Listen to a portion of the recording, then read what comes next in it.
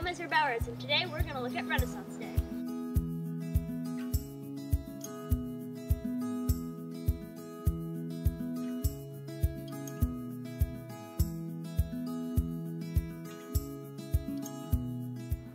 How long does Renaissance Day usually take to set up? Well, it depends. I've been working on planning for Renaissance Day with the teachers and with the parent volunteers since January.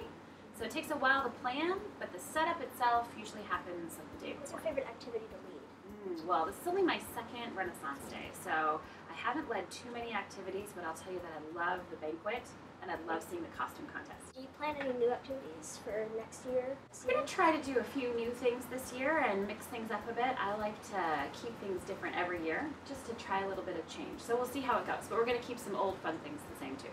What are you most excited about Renaissance Day? I'm excited about the banquet for all the food.